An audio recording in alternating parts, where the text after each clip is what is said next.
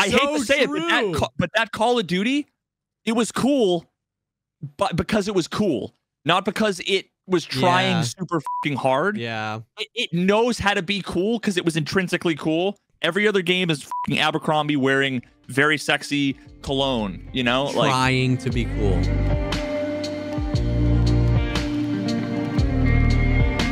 What's up, everyone? Welcome to the podcast, a show dedicated to talking about all the poggers things in life, like music, content creation, and video games. I am one of your co-hosts, JesseKazam. And my power level is over 9,000. 9,000? Yeah, 9,000. I went back and I've been watching the old DBZ. Oh, nice. I've never seen a single episode of Dragon Ball Z. Damn, you're missing out. I know.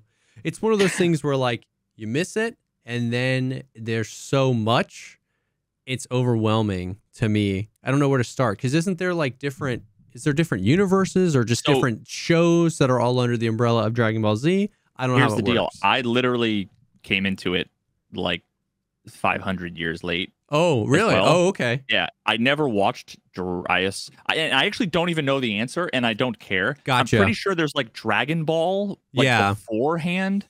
And I just remember going over like my neighbor's house. It was like the neighbor across the street, which was like one I didn't hang out with a ton. Yeah. He was definitely my buddy Chris. Fucking really smart kid, but was into different things than like me and my friends. Like he had like the GameCube and played like Super Smash Brothers and watched like Dragon Ball Z.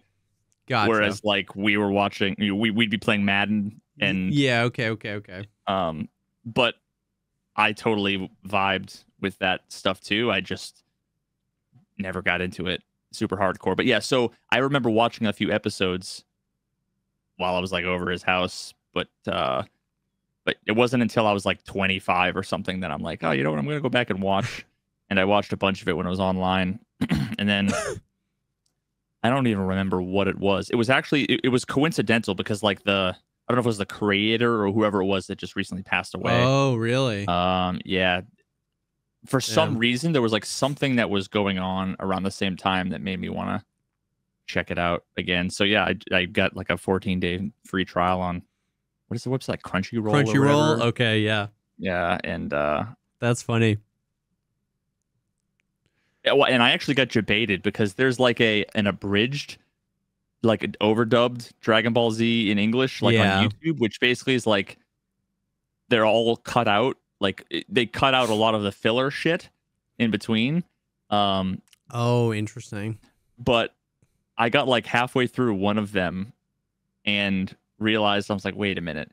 I think they like someone else overdubbed it.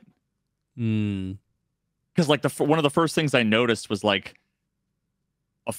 this random farmer dude who's just like an NPC, like total side character or whatever, said something about like, oh no, my marijuana crops or whatever. I'm like, did he really? Like, wait, I don't remember that. And it was like not the greatest voice acting. I'm like, I don't remember these being that bad. Oh my god, that's funny. So they were originally not in English. Like there's a part of me. I'm pretty sure it's all Japanese. Gotcha. Or whatever. There was almost a part of me as a kid, like when I was young. Maybe not as a kid, but when I was younger, like I almost just thought that was like a Nickelodeon show or like something that I just never got into or whatever. So I didn't know it was like proper, like dubbed anime. Yeah, I mean, I'm like massively ignorant because I literally, other than Cory in the House and Pokemon, the only two animes or anything remotely close to anime. The only thing I ever watched was Edge Runners. I almost said Edge Masters. Oh yeah, but that's, Edge Masters. That's like a thing in Diablo. Oh, is it? Yeah. So yeah, I really don't know anything about.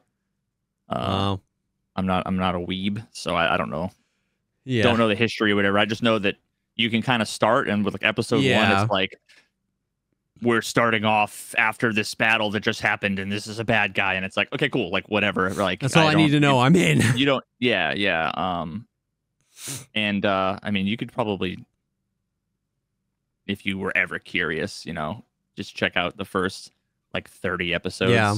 Or whatever, and then that'll get you right up to like over 9,000, and then you'd get a pretty good idea of if you're interested. Because that's the thing is it's like cool. I kind of wouldn't mind a show that just has 1 billion episodes that I could just like always throw on at night when I'm chilling. You know what I mean? So maybe I'll check it out. I know my buddy Adam's been trying to get me on it for years. He's huge into Dragon Ball.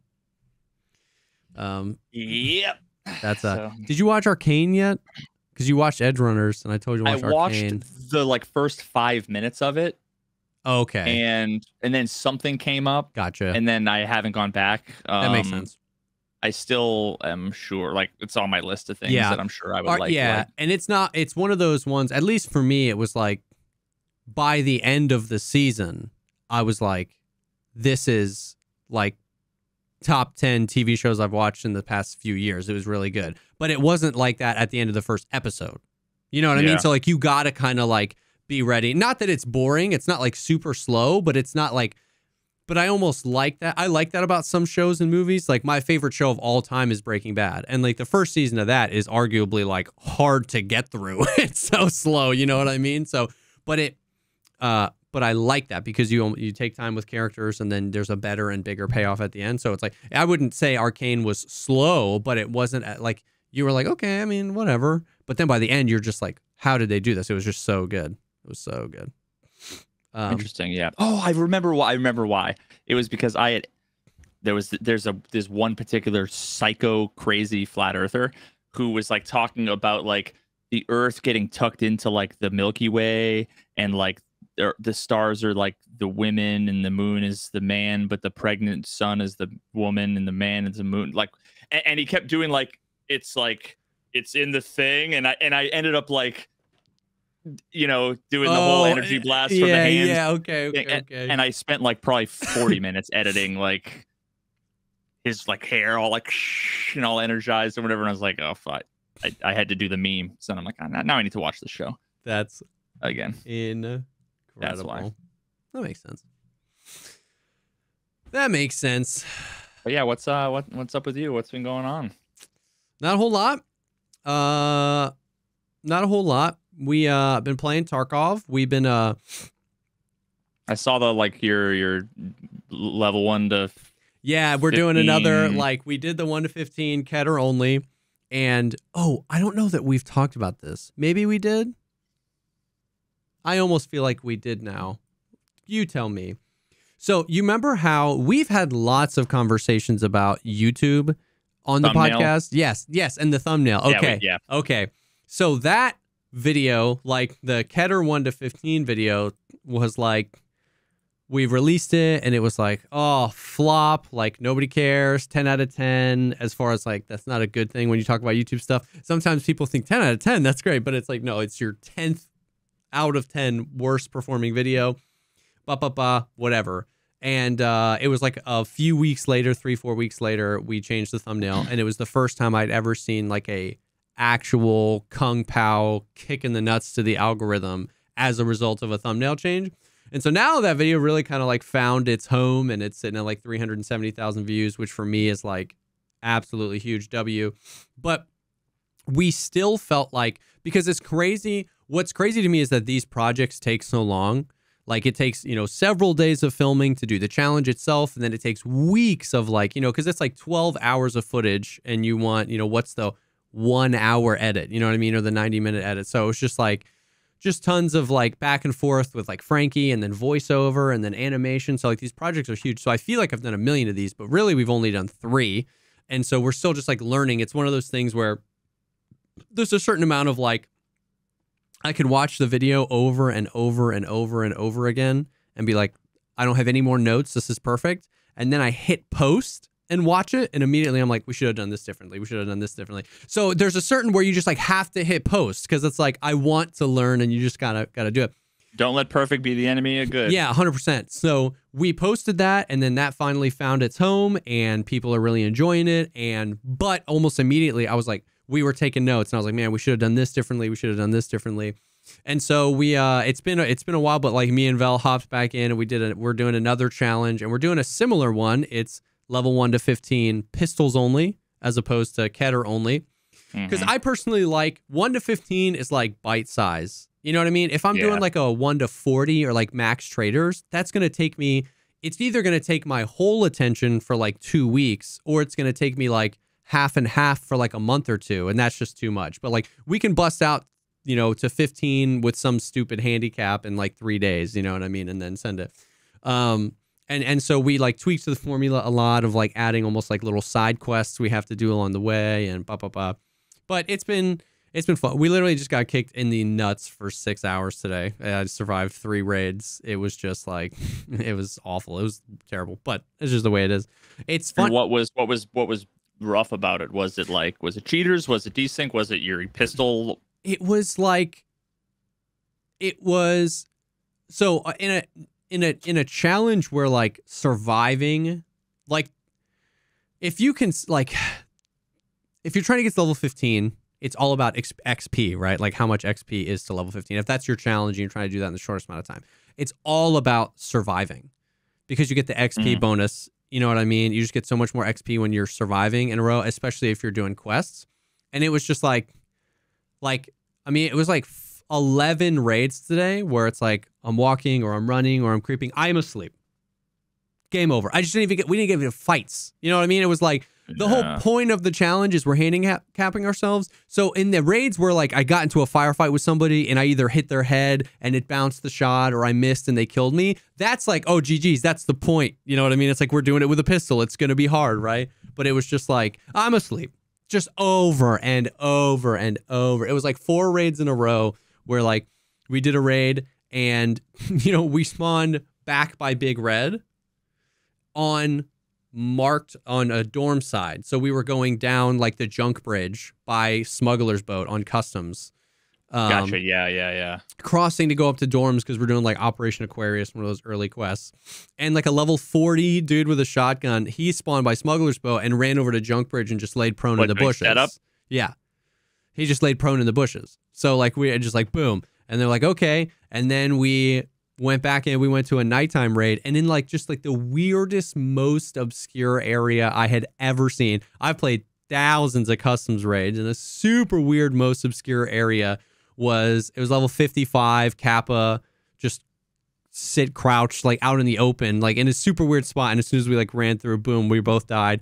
Like, okay, and then we reset it. And it's like, then we're coming out of dorms and a different dude with a mutant crouched in a bush, boom. And it's like, I'm not like one of those like, oh, bush meta ruined Tarkov, but it was like 6 raids in a row where like the guy wasn't moving. And so I was just like, I was losing my mind. But that's just some days you get shit days. You know what I mean? Some days Tarkov is just like that.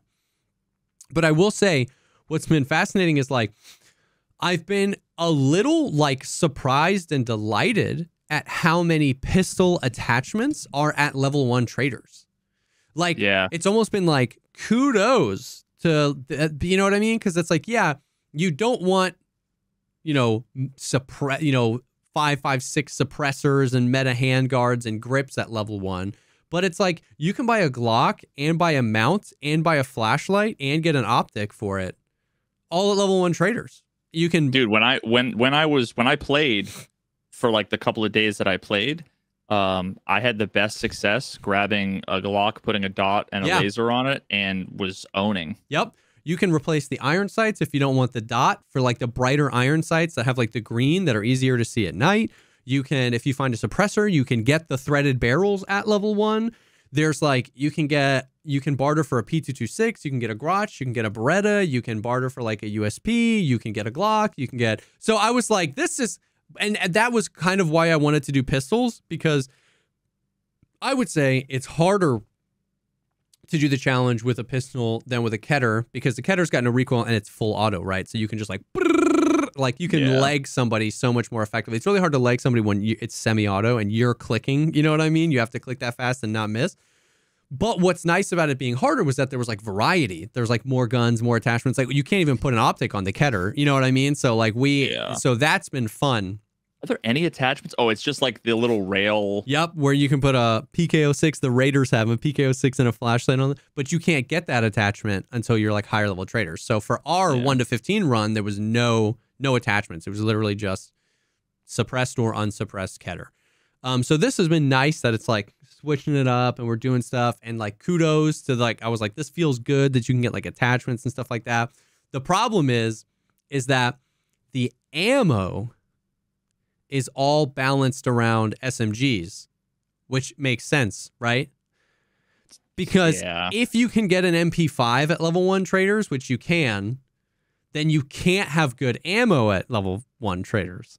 Because then on day 1 of the wipe, everyone's just running the MP5 going crazy. But that means if you're trying to use pistols on day 1 of your account, you got nothing. You know what I mean? It's like 8 pen, 14 damage. It feels like it's like you're not effective at leg meta. It's not effective at penning armor. It's just bad. It's just. I think I was using GT. Yeah, GT, PSO. That's all you can get.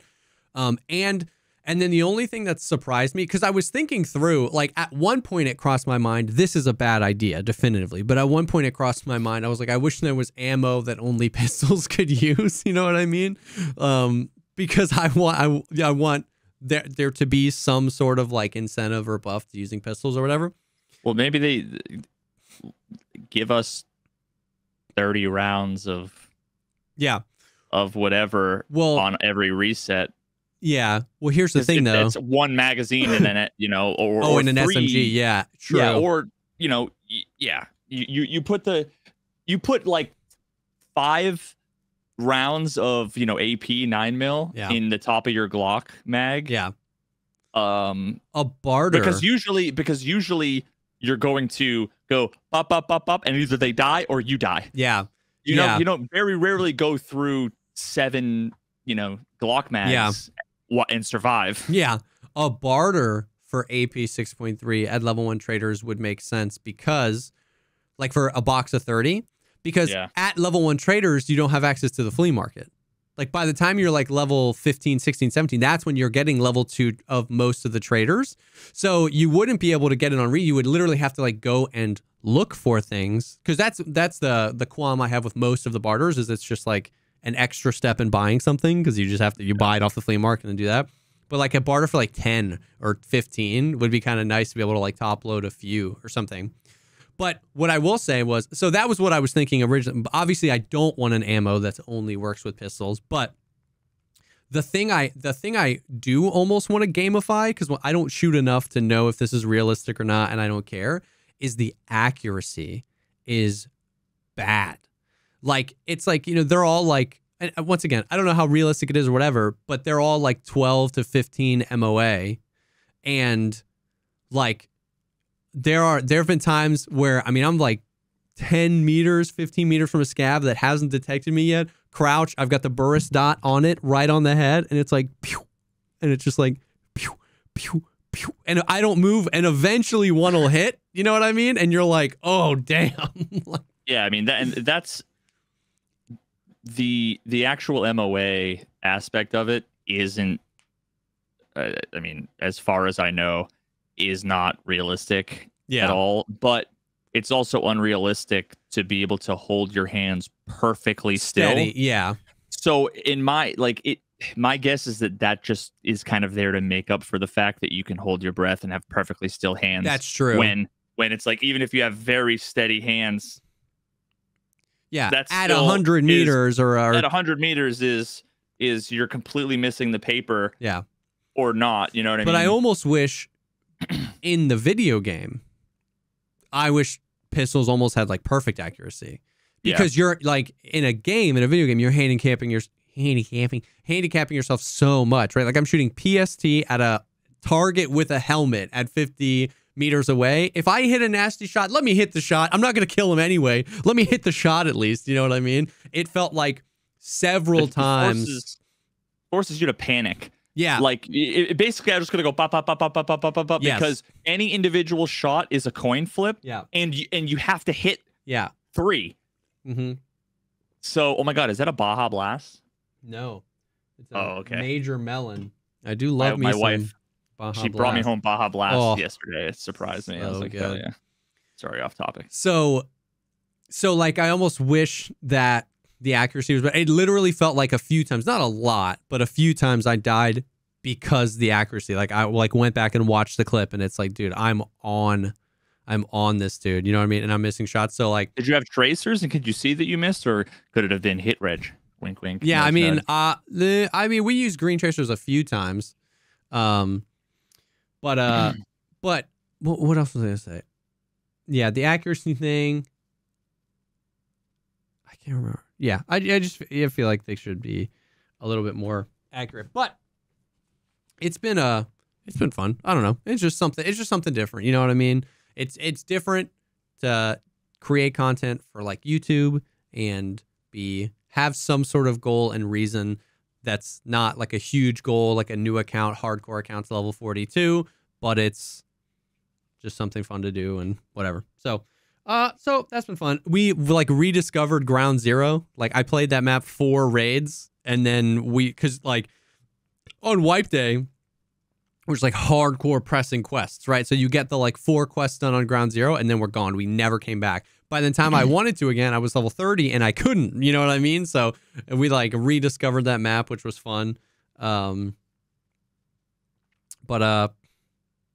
yeah, other than that, the only other like Tarkov news is the update that they did today, where they added the ability to purchase cosmetics on the website.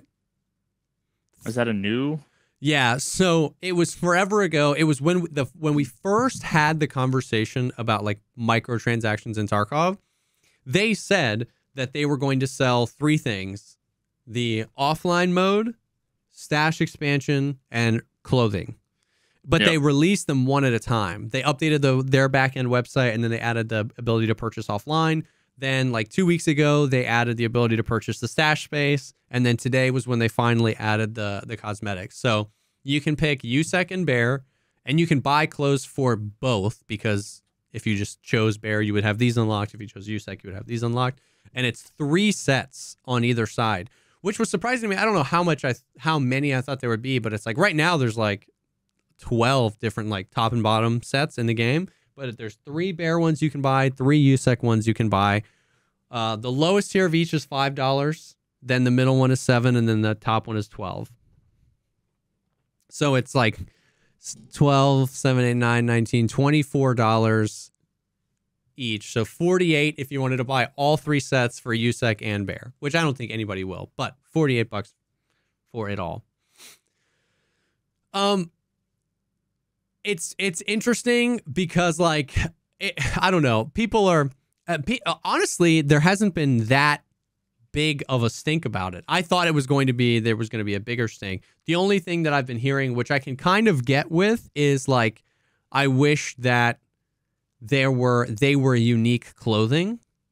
Yeah. Because like some of the ones that like the $12 one on each side are ones that like you need to be like level 50 or level 55 to get. So in the game right now, if you see somebody with the urban responder pants, you know that they have to play the game enough to get to level 50 and spend 6 million rubles on those pants.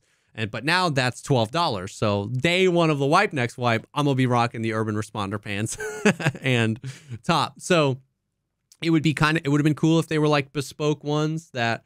But then I feel like the flip side of that is if they put bespoke ones up for sale, the people that really liked them would be tweeting that they were mad that you could only buy them and that you can't earn them in game. Does that make sense? So I feel like it's one of those like you can't win situations.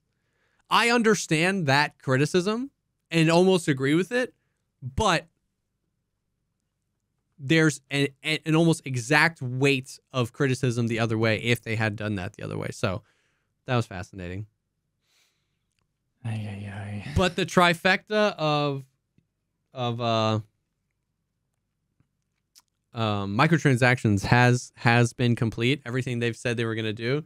So now everybody's like, when Gamma, you know what I mean? Like, when are they going to sell the Gamma or some other edition of the game or whatever? I don't know. I really don't care personally. That they're like, I can acknowledge and agree, like you said, like they said they were never going to do microtransactions and now they're doing them. And that is lame. But, yeah, I don't know. I don't know. It's been fascinating to see. I don't care. I'm buying everything. Like, not everything, but I bought the Urban Responder. That's my favorite one. And I bought all the stash space. You better believe I did. Well, I don't know. Are you buying? I don't know.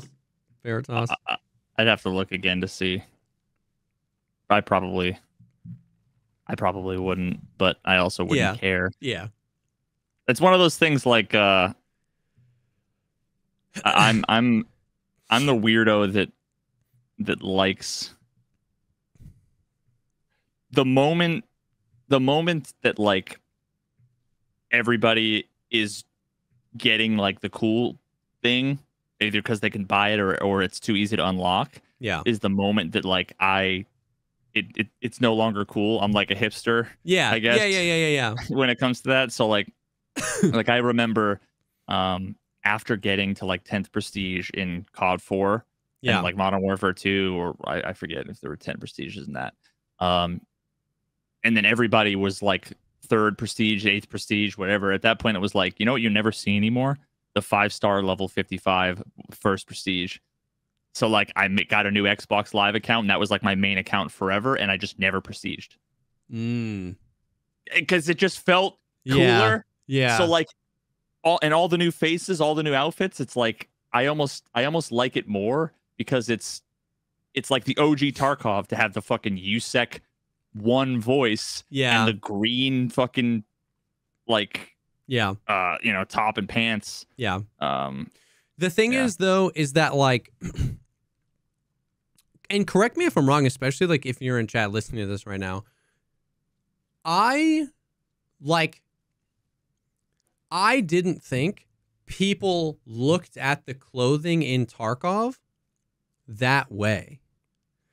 Like, I really understand that in like MMOs where like in World of Warcraft, there's this like cape or this armor or this thing where like the only way to get it was you cleared this high level dungeon. It was a badge of honor. You know what I mean? And I can only tell you the level requirement of one outfit. Actually, I don't know the level requirement for the Urban Responder top. I just know it's 55 for the pants because they're my favorite. So when I kill a guy that's in everything else other than the Urban Responder pants, I don't really know if he's high level or not. And I could be in the minority. That's what I'm saying. It's like I don't even know what the Urban Responder pants are. I think there's like one outfit that I actually like, and I don't think it's that. Like they're I could be wrong, and people could like I'm saying that people could see it that way, but I never thought of it that way. Tracksuit is the only one that you look at it and you're like, tracksuit and the Dead Skull armband. You're like, that guy got Kappa. Every time I die to that, every time I die to one of those guys, I'll always be like, oh, tracksuit gamer or oh, Kappa gamer. Always, like instinctively, because I know visually. But if I kill a guy in the Night Patrol top versus the Serum top versus the Ironside top, I don't know. Like, you know what I mean? I'm looking at their stats at that point. So, but now that you can buy it, none of them are interesting except for still can you buy the tracksuit? No. Yeah. So then, but that's what I'm saying is that like, I guess what I'm trying to say is it didn't feel like they took something that was interesting and made it uninteresting. It feels like it was just always uninteresting. Not uninteresting because I liked the clothes. I didn't realize people saw the clothes that way as like, oh God, this guy has the Urban Responder pants. Like, I guess I didn't know there was an emotion to have lessened. Yeah. You know what I mean? Because you have to have a strong emotional connection to something in order to feel that connection was cheapened somehow. You know what I mean? Yeah. Like if a Taco Bell taco goes up in 10 cents, I don't have a strong emotional connection to it. But if my favorite thing somewhere goes up, I'm like, oh, come on. You know what I mean? So what I didn't realize is that people had strong emotional connections to anything other than the tracksuit, which didn't get cheapened. So I was a little surprised. Now, once again, that could just be me and I'm in the minority and people did have that emotional connection. And now that you can buy those three, like I'm not trying to put words in people's mouth. It just surprised me. And I guess since it's only 3, it'll just shift to the outfits that are not purchasable. Yeah. I don't know. But then it's like it like we talked about before, like with that video and stuff like that. It's like it's fascinating to see the theories of like, you know, like somebody said, a nice cash injection for them. Hopefully they put it to good use. Yeah, maybe. Like the thing is I didn't know. I wasn't under the impression they needed a cash injection. Maybe they do, maybe they don't. Maybe they like, you know what I mean? So it's such a just nothing burger to me, because if they were like, hey, we need this because we need money to buy a better anti-cheat, obviously they would never say that. But then it's like, okay, well then you kind of have an understanding, but it's all just been made up. Maybe they just love money. Maybe Nikita just wants a mansion in Dubai. Maybe they're struggling to pay their staff. Maybe they're trying to do another anti-cheat. Maybe they're working on Russia 2028 secretly. Like, I can think of 100 good reasons why I would actually love them to get another cash injection. I can think of 100 reasons why 100 different flavors if they don't need it. They're just greedy and want our money. Maybe next week they start selling cat ear swordens and anime uwu skins. Maybe they never do that. You know what I mean? Like, because that's another thing too. People think it's an inevitability where now that they have sold this, they will start selling rubles. They will start selling skins. They will start selling anime waifu stuff. Like, a lot of people think it's just like once you break the seal, it's, you know, the slippery slope thing. It's not. And I was like, it's just one of those things where it's like you could make an argument for every one of those trillion possibilities equally. Like, there's no real evidence of one over the other. So we're all just making it up. You know what I mean? Maybe tomorrow they do start selling rubles. Maybe they never do. Maybe they use this money to make crazy awesome DLC for this game. Maybe they spend it on hookers. You know what I mean? I have no idea. And I feel like we never will. You know what I mean? So I don't know. Time will tell. Yeah. That's kind of where I'm at. That's kind of where I'm at. It's time will tell. Time will tell. And then, so like the gun camos thing somebody brought up in chat is really interesting too, because I feel like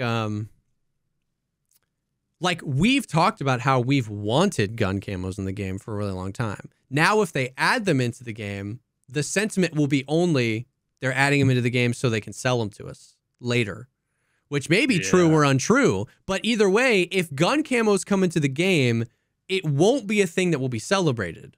Whereas if they came into the game 2 years ago, people would have been like, yeah, like this is then sick. It would have been like, not fan service, but it would have been like, yeah, for the sake exactly of giving us what we want. But and I'm not even saying what I'll be on that team a little bit. Like, I wanted gun skins, but if they add them into the game now, I will be wondering in the back of my head, okay, how long until they sell them? How many other features too now, if they come out with anything, are you going to think of? Vaulting DLC. Yeah, dude, when can I buy better audio for this game? Like, holy, can you fucking imagine? I like that would probably make me uninstall the game. I don't know. That would be crazy. You know that you would buy it, and well, if it was better, you'd be happy. I'd buy it, and if it was better, I don't know if I would be happy, but I don't know if I could. I don't know if I could abide at that. You know what I mean? It's not gonna happen. This is a fake thing. No, and it is no. So oh yes, so the point you were making was like any new feature added to the game, there's gonna be some kind of back of your brain thing where it's like, oh, I wonder if they're gonna sell this. Yeah, because I mean, think about, like, I can see, okay, like skins, clothes, it makes sense that those are like purchasable things from other games, right? Yeah. But like offline mode features, that's crazy. That's like one of those things that like objectively it shouldn't be a paid feature. That is the craziest one to me. Paid feature. So anything that they do, like, okay, they're adding DLSS 7. Yeah. It's an extra, like, yeah. Do you want to play our game? Is that really conceptually different than an progression? Pay us money for it. Like, what? Yeah. Yeah. Yeah. Because, yeah. Even servers, even things like cases, you know what I mean? Like, because an argument could be made there where, like, no matter how much, like stash space, it's 100% stash. Like, buying eye cases on the flea market on the website is virtually no different than buying stash space, and we can buy stash space. So, do they sell cases? When I was talking to one of my mods about today, is like, do you remember like 3 or 4 years ago, they showed us a picture of like the Omicron case, like secure container, and that never came into the game. And like I would bet money, I can't remember exactly, but I'm pretty sure within the last 12 months, within the last actual year, on one of the podcasts, they said that like new secure containers were coming in one of these patches, and then it never came in the past two. So now I'm like, oh shoot, people can't get the Gamma anymore. In comes the Omicron $12.99 or whatever on the store. Maybe. I mean, I'm making that up. I don't know that that's true, but I don't know. You know what I mean? Oh God, you know, it just occurred to me for so long, people were talking about like RMT, and they were saying like they should just sell stuff to like fight against RMT. And I remember being like, I remember answering with like, they're not doing microtransactions. They're not doing it. They're not going to do it. Like whether or not it would help or not, I like never even entertained the idea. Yeah. Because I was under the impression, I took their word for it, right? That they wouldn't have microtransactions. So now it's like, is that something on the table? Yeah. And is that like, I mean, you know, if they sold, if you can buy an item case for $2.99 or something, would that make an appreciable dent in RMT? You know, those kinds of things. Maybe not. Yeah, maybe not. Who knows? I don't like. I say all that. You know, I go down the the logical kind of thought process there. I still don't think that they're gonna sell like rubles or gear. I doubt they'll sell cases. Maybe a secure container, but like I doubt they'll sell cases. I think it's like. It's hard to, I think whenever you cross a line, speculation can go rampant because like if you cross a line, how many lines will you cross? I think that there are lots of examples of games today that launch with microtransactions that are cosmetic only and stay that way forever. And nobody's ever worried about those games being like, oh, when are they going to add, you know, an XP boost or whatever, you know, so it's not crazy. Some games do leave their microtransactions to cosmetic, non-gameplay affecting things.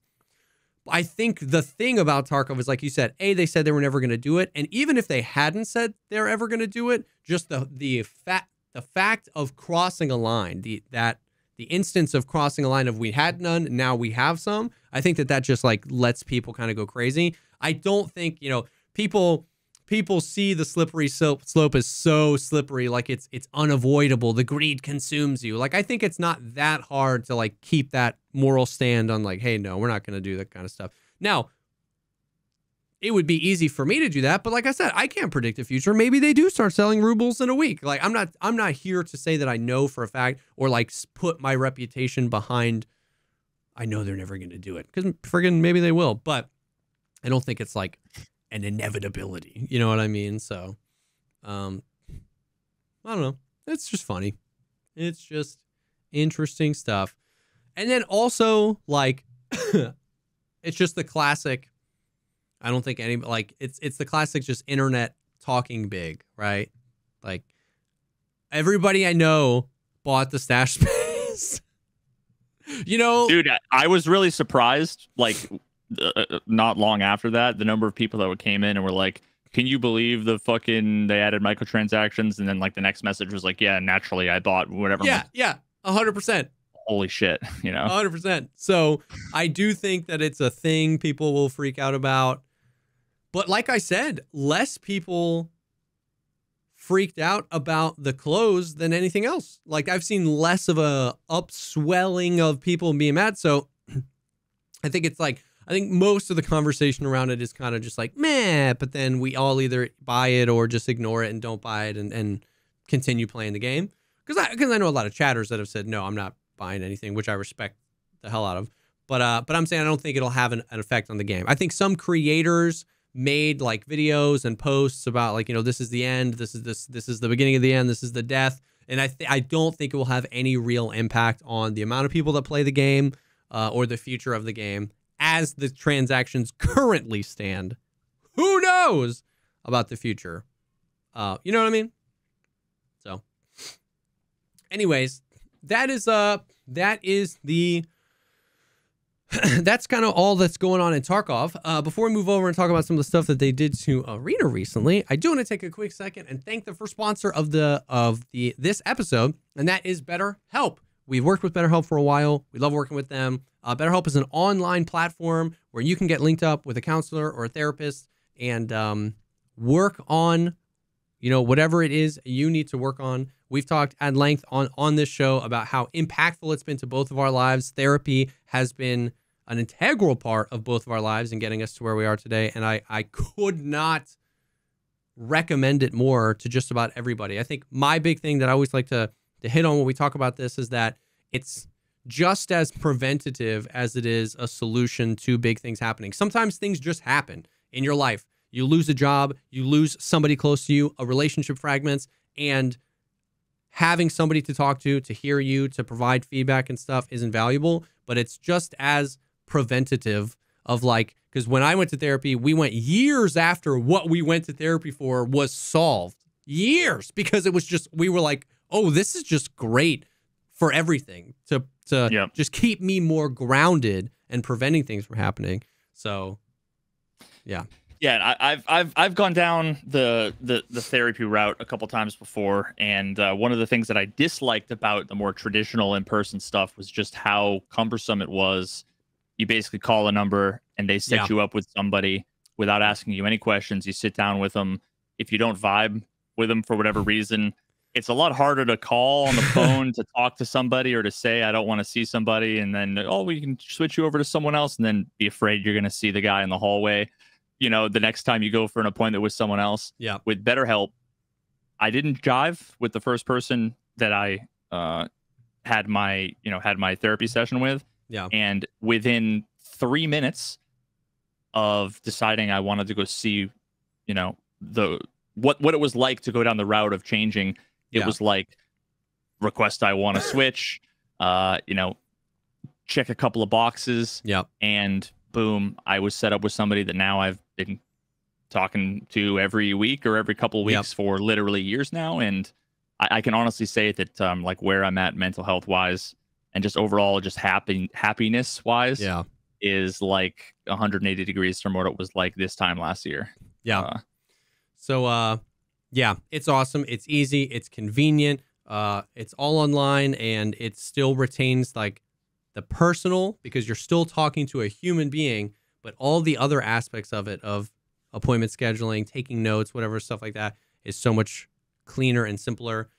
So whether you're going through something big, just feel like something's wrong, or if you're just trying to figure out how to get the most out of your life, the most out of your time, having somebody to talk to can be very helpful. You can learn how to make time for what makes you happy with BetterHelp. Visit BetterHelp.com/Pogcast today to get 10% off your first month. That is BetterHelp, HELP.com/Pogcast. Thank you so much to BetterHelp for sponsoring this episode. I was on coffee time with Genooo. Oh, dude, so good. He's so cool. I did that too. He's great. I call him a kid because everybody who's not in their 30s is a kid to me. But he's a good kid, man. He's a good guy. He's so genuine. He's genuinely, he's the nicest guy in the Tarkov community, and that's saying a lot because there are some really fucking nice guys in the Tarkov community. And we talked for 3 hours. About all kinds of things. Favorite video games of all time. History as a content creator, but a lot of it was about some of the mental health stuff. And I have to say, he had a couple of very specific observations or experiences that were it was so fantastic to hear, because me and you have had some similar experiences that I think I had for a while and you hadn't experienced, but then after a certain while, especially with Tarkov, and then you basically getting significantly, you've grown a ton since when we first started the podcast, started to experience some of those challenges. But man, he had a few things that was you're the first content creator that has experienced the idea of like, or at least needing to like articulating it or talking about the cycle, the struggle of like somebody wants to give you shit or criticize you or whatever, and you want to engage with them, actually treat them like a human being, while at the same time everything about this whole communication between like you and the user makes it so that like you're supposed to dehumanize them. Yeah. They act like they want you to dehumanize them because they're like, why do you care what I say? And it's like, well, then why would you speak if you didn't think that I should care about what, you know? Yeah. And then how the whole idea of like, you know, saying like, I don't care what anyone thinks is actually kind of absurd. And like, there was just so many little elements, dude. It was such a good talk. I would recommend anybody go check that out, because it's criminally and his underviewed. whole podcast, Coffee with Genooo. He's interviewed me, Veritas, tons of other content creators, asked great questions, great conversation. Yeah, for sure. Check out Veritas' episode, but just check out his podcast. Like, shout out to another homie in the podcast world. It's really cool. And the whole like core conceit of it is just like bring more positive vibes. You know what I mean? Like, it's all just about connecting with other creators, and he's a homie for sure. For sure. Yeah, and I think on his YouTube, the episodes have like 100 or 200 views. Like, it's criminal. Yeah, it's criminal, because it's honestly one of the best conversations about content creation that I've ever had. Yeah. He's just such an awesome, real, down to earth dude, and he puts a lot of work. He puts in more work into his podcast than I do in this. He's got fucking multiple pages of script all planned out and whatever, and me and you just fucking wing it, you know. So I get so much respect for that dude. For sure. 100%. Shout out Genooo. Where am I? Okay, did you see? Oh my God, where's my tab? Okay, I'll just open a new one. The arena update today. No. I know nothing. You know nothing, Jon Snow? Indeed. Bro, why does this happen? Why doesn't it do it? Okay, patch notes. List of changes. Added unranked game mode. Nice. So they added unranked. Unfortunately, it's just the same as ranked. Like, the ARP doesn't matter, but I was hoping that they would have either unlocked some of the other modes that they have previously confirmed, like the PvE mode or duel, or that they would have done like team fight, but then they would have like a lot of games do like rotating variations where it's like you can do regular team fight, or you can do, you know, this week we have bolties only, you know what I mean? And it's just like a fun whatever. And there's always like a rotating thing. I was hoping that they were going to add a little bit more, but they added team fight and shootout. They removed the team restriction for selecting duplicate presets. So like all 5 of you can run the same preset in unranked, which presumably helps. That makes sense. Squads of people like grind kits, you know what I mean? And like actually play. There were so many times where me and Hambino were both going down the same tree, and we were just staggered enough where I would unlock my next kit, which was the one he was using, but he hadn't unlocked his next kit. So he was still using that. So then I would just like stay up at the worst kit. So like I couldn't use my tier 2 kits, and I couldn't even use my best tier 1 kits because we were all trying to do. So like that'll be better. You know what I mean? You can. So, but you're still, it's still the same progression. Yeah, I'm still progressing to the same kit, but I want to be using the kit that I unlocked. You know what I mean? But he was still using it. So that's kind of what I was like, have been thinking this whole time, where everyone's like, I just can't wait until unranked. And like, I get it, but at the same time, it's like, I don't exactly understand why it's really better, because for a couple of reasons. One, especially if you're lower skill, you're just going to be playing, like, all that does is open up that you're going to be playing against much harder opponents, A, and B, it is kind of only relevant if you were playing and you couldn't use the kit that you wanted to use, which I don't know how often that is the case for people. I'm sure it's non-zero, but the question is like, I don't know. For sure. For me, I'm interested to see what the matchmaking is like in Unranked as far as like how often, because here's the thing, and maybe this is privilege, right? We were relatively high ARP. I was nowhere near even on the leaderboard, but I was higher than average ARP, which meant every time I've played Arena, after 2 days after the wipe, it's devolved into I'm only playing Giga Sweats, who are objectively much better than me at the game, but they don't have anyone to fight, so they fight me, and I fight the same 3 teams, and they're all much better than me, and I'm having no fun. That doesn't mean I want to go to Unranked and pub stomp plebs all day, but like the game just wasn't servicing people at my skill. It was just, I was just only playing people that were much better than me, and I was playing those same 3 teams over and over again. So, it'd be interesting to see what Unranked is like. I think a lot of that has to do with, like, I could say the same, but I would also, in my heart of hearts, know that a massive amount of that had to do with the fact that we were 5-man squatted up with people who were at my skill level or higher.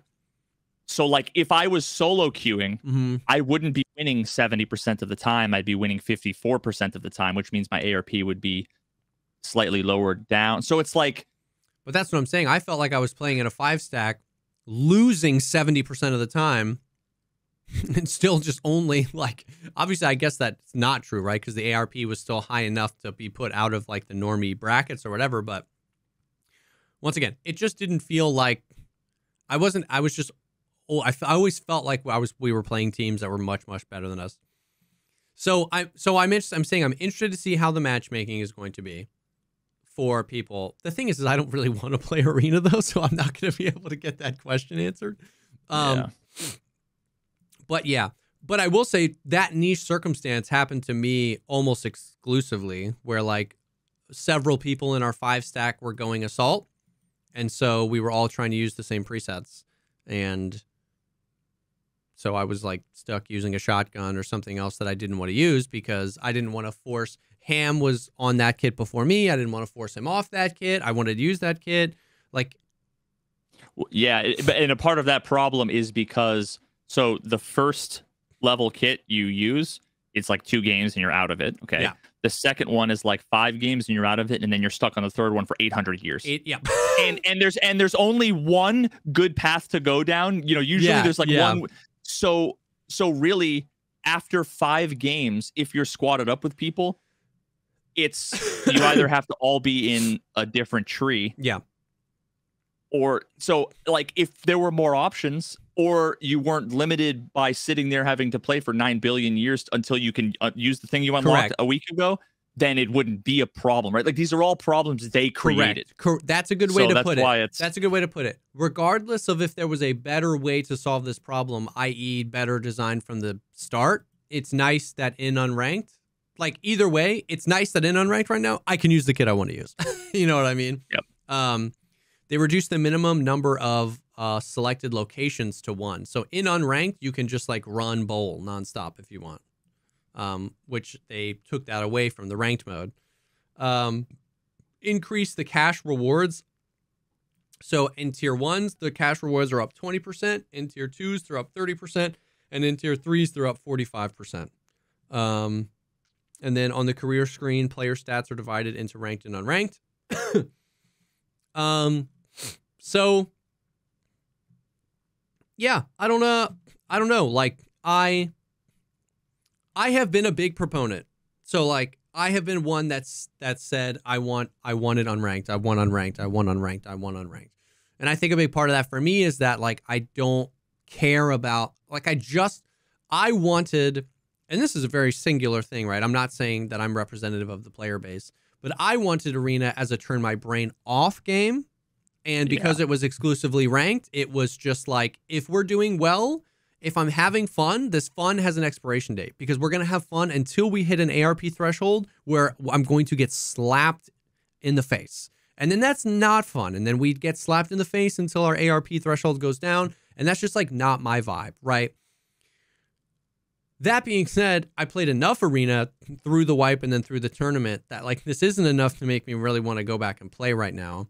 Because the other 50% of why I wanted Unranked is the other game modes.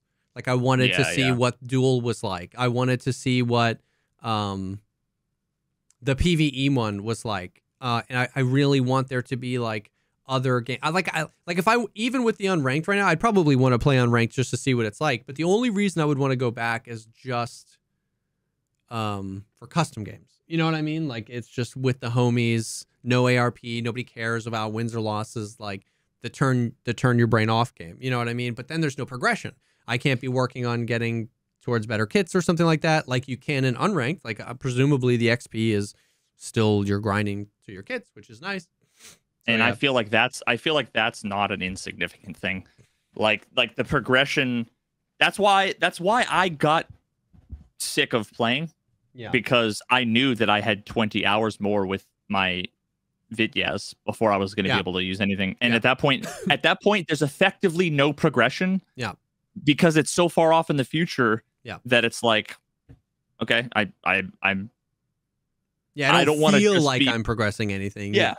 There's no milestones in the next 20 hours. Sorry, not interested. Right. Yeah. You know, it's. Would you want to work out for 5 years and then after the 5-year mark, you're fucking jacked and ripped, right? But nothing in between. Yeah. Like, nah, I need that incremental strength increases and whatever before, you know, in order to get me there. So yeah. So yeah, I was, so it's hard because what I'm trying to say is I was a big advocate for Unranked. I was like Unranked. And now they gave it to us. And I do want to give them props for that. I don't know if the feedback from the community accelerated their timeline. Like if they gave Unranked because the community wanted it, I want to be like, that's cool. I'm glad they did that. I think that what Unranked was in my brain was a more complete package than what we got, which is literally like just team fight and shootout, no adjustments, no free-for-all mode, no PvE mode, no 1v1 mode, no cool modes that are like specific kits. No, like someone in chat mentioned, like, what if there was like a mode where you could use all the kits, everything was unlocked, but you're still progressing? Like you'd only use everything in this game mode as a way to like figure out what guns you like or whatever. So I want to be like, I'm glad they did it, but because going back means that same progression curve you just talked about, like going back to Unranked doesn't decrease the amount of time until I can get to tier 2 or tier 3 kits. And it doesn't change the formula of what I do while I get there. Someone just said, I just noticed I only have 3 tier 2 kits unlocked, but I can queue for tier 2 Unranked. So maybe you'd think they would put that in the patch notes. Did they? So and I missed it? Because that is significant. That's significant. That's massive, right? Because then it's like, okay, well then it's almost like I can grind. Not necessarily, yeah, I guess grind out the progression, but less shittily. Yeah, that is significant. Oh, right, because because you can double up on kits, then there's no reason to have the limit because the limit is not there. It's literally only there because they have a problem. Yeah. That they needed to solve by adding this arbitrary limitation. Can anybody confirm? Like, I want somebody with only 1 tier 2 kit unlocked to queue up into Unranked and see if you can queue tier 2s. You know what I mean? Like, yeah. Did they? Because you're absolutely right. They only made it 5 because they limited the kits to 1. Well, if now there is no limit on kits, did they make it where you can only have 1 tier 2 kit, or did they actually like set a limit and it went from 5 to 3? You know what I mean? That's not in the patch notes, which that would have been the most exciting thing for me. That would have been the most exciting thing for me. Because yeah, then if I grinded to like 2 or 3 tier 3 kits and could use them in Unranked, that changes a lot. Interesting. Yeah, so that makes the change make More sense. more sense. Yeah. That adds a more reason to play be Unranked. excited for Unranked. Yeah. Okay, that's cool. I just wonder. I'm worried about all the people that have been under 1500 ARP. Yeah. Just not having a good time. Yep. If they're going to be playing against us now. Yeah. And that's why I'm saying, like, I'm interested to see what the matchmaking is like, because I wouldn't really have that much fun either. I know people don't believe us. You know what I mean? Like, people love to think that, like, everybody just wants to smurf and dumpster people. I have the most fun when the games are close. That is like, it's more fun to me to go 5-4 than 5-0. You know what I mean? Yeah. So it's like, if I hopped on Unranked and won 20 games in a row 5-0, I would probably stop, because like that's not fun. You know what I mean? Like, I have the most, so I'll be interested to see how their matchmaking works. Is it completely random? Is there some other kind of thing where, like, they take the gear, or I guess you're choosing tier 2 kits, tier 3 kits. You're choosing a tier. It implicitly has gear score, you know? Yeah, so maybe that's it. Like, you could, but then could guys like us theoretically just tier Q1 or tier 1? See, I'm all for that. Yeah. I mean, that's how I started gaming. COD 4, I would go in, I would play cage match, 1-on-1, and I would go 10-0. Yeah. Every game. Now, granted, 1 out of every 10 games, there'd be somebody that would be close, and my heart would be like racing. Yeah. Mostly because I wanted to avoid the, like, fuck you, bitch, in, like, the Xbox. Voice messaging after the fact. But yeah, I mean, so, like, I definitely, especially for a game like you said, I want to turn my mind off. I just want to shit on kids. Until I die, mute, hit play on Netflix. Like, that's why I would want to play Arena, is not to care, not to sweat. I almost like the tier system more for Unranked because of that reason. It's like, if I'm going tier 1, like, I like that I won't be able to use the butcher kit and stomp on people that are brand new to the game. Because if I choose the butcher kit, I'm in tier 3, and they don't have tier 3s unlocked yet. Now, if somebody wanted to go stomp on them, you have to use the terrible guns. So, like, I almost like the tier system better that way. It's almost a little bit of a check there. Of course, people are going to smurf. They are going to go tier 1 kits, who are really good at the game to do that. But at least it won't be butcher kits, killing you. At least, so that's fascinating. That does make Unranked a little bit more. I still really wish they would have added some other game modes. Maybe they will soon. But that change, I'm so surprised they didn't put that. Maybe they just assumed that's what everybody would know, that when this says reduce the minimum number of selected or not locations, but remove the team restriction for selecting duplicates. But they should have put that in the patch notes.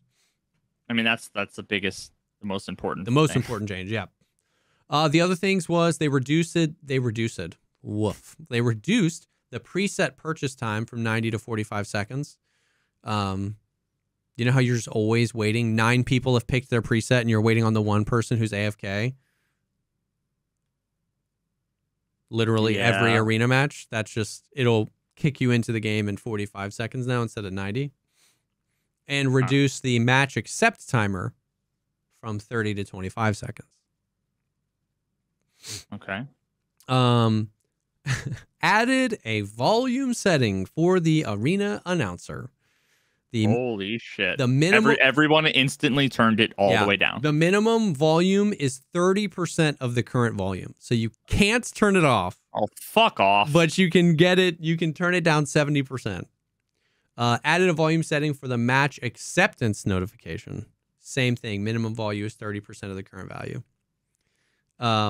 Reduce the volume of the turn on and turn off noises of the radio. The like beep, beep. And those are the only parts of the. I like that. I don't like the. Okay, I'm done. But I like the or the. Well, they're I still like there. Those little clicks. They're just reduce the volume. Increase the overall volume of radios, which I'm assuming just increased the VoIP volume. Oh, so I just got to turn it down more, I guess. Gotcha. I didn't even read this until just now. Monka. Praise. No, this is so good. Experience exceeding the amount of needed for the currently selected preset will be carried over to the next preset. Oh my God. Thank Christ. That's a good quality of life update. That was so frustrating. That happened to me like 3 times. I got like within 100 XP, then I frag out and get 11k XP, and it all just disappears. Yeah. Harder penalties for killing allies in a match. Reduce the number of kills for a warning penalty from 4 to 3. I didn't even know that was a thing. Reduce the number of kills for the offending player to be kicked and blocked from 6 to 4. Added the offending player block for killing and damaging allies before the gates open. The player is instantly killed and a warning is issued if they damage or kill an ally. On a repeat offense, the player is instantly kicked from the match and blocked from matchmaking for 30 minutes. If the player repeats the offense further, the punishment will be increased. Oh, great. So when there's a fly hacker in my game, I can't... Yeah, you can't kill him before the gates open. The statistics displayed on the rating screen will now only count the results of ranked games. Fix several issues causing the game accept screen to be missing for some group members. So that's it. That's the arena patch. I mean, like, there's nothing in that patch that's an L. You know what I mean? That I can think of. Like, only progress, right? Yeah. To their credit. I'm so interested to... I would love to like hear from them on what the plan is for the alternate game modes. Maybe they're just doing it slow breadcrumbs. You know what I mean? Maybe they'll add that soon now that Unranked is in. But like, you know, we both talked about how we're dying for like the free for all. Like that would be fun. I forget what it's called, like Last Hero or something like that. Like that would be fun, dude. You know, because that is one of the things. Like arena is fun. Like arena can be fun in the right setting, but it is deafening sometimes. You got the announcer, you got the crowd, and you have 4 other people in a Discord call, right? Like it would be kind of fun to just like vibe solo arena. Like that would be your jam. Hours, like if arena was cooking, you know what I mean? Just like I could see you on for 12 hours free for all, just cruising. You know what I mean? Yeah. So that could be super fun. So I'm just like, that's a big thing. I'm just like so interested to see what their like roadmap for that is. Especially since they seem really committed to like this new system, like the tier system and everything. I can get it when they were like trying to rework the system and how it worked, but so I don't know. But yeah, nothing I can say. I can say maybe I wish there was more, but I can't really say anything in the patch is an L. And so that's good that they're continuing to make progress, that this seems like a pretty significant patch, not too long after their wipe, and everything is moving. They did the hit reg thing. I don't know if you've played or if anybody has played. The last week we talked about that they did a patch that was hit reg. I don't know if you've played since then. Have you? No? I haven't, no. Yeah, okay, me either. I don't know if people have noticed that. But yeah. So that is arena, and that is the Tarkov stuff. And before we move on, because I do have some other stuff that I want to talk about, I do want to take a quick second and thank the second sponsor for the stream, and that is MANDO. MANDO deodorants, body wash, deodorant wipes.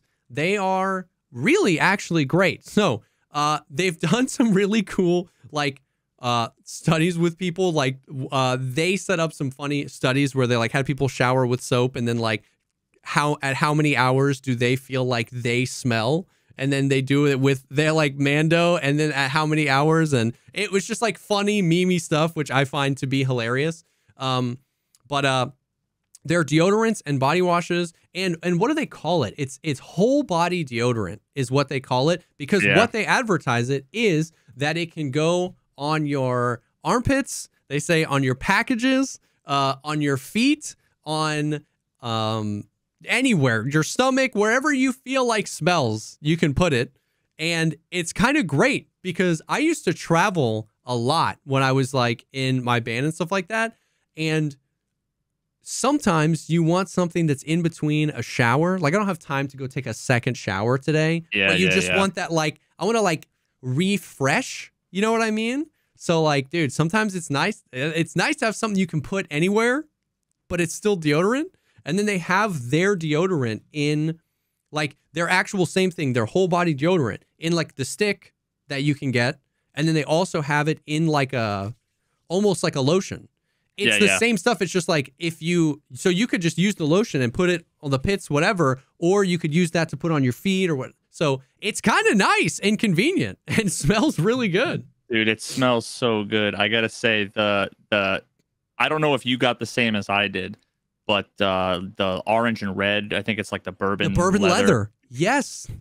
See, here's the thing. To me, it didn't smell like bourbon leather. Yeah. It smelled almost like it was like sweet and citrusy. And I need to buy more because I just had the small tube. Yeah. I kept like the last amount for like, I'm like, I can't use it today. I don't want to be done with it because it smells so Dude, good. My wife loves the smell. It smells like when people that try to convince me to drink bourbon describe a bourbon to me. It's what I think it should smell or taste like. And then I taste it, I'm like, this is disgusting. But it smells like, it smells like the best parts of it. It is a little citrusy, but it's got kind of like the leather. Like, it just feels like sitting in a broken in couch by a fire. I don't know. It's good. The other one that smells really good is the Mount Fiji or whatever. Mount Fiji. Yeah. I think that one smells really good too. So it's awesome. It's baking soda free, paraben free, pH balanced. They advertise that it can block odor, keep odor under control for up to 72 hours. Created by a doctor who was misdiagnosed and mistreated in the past for BO and stuff like that. So it's cool, man.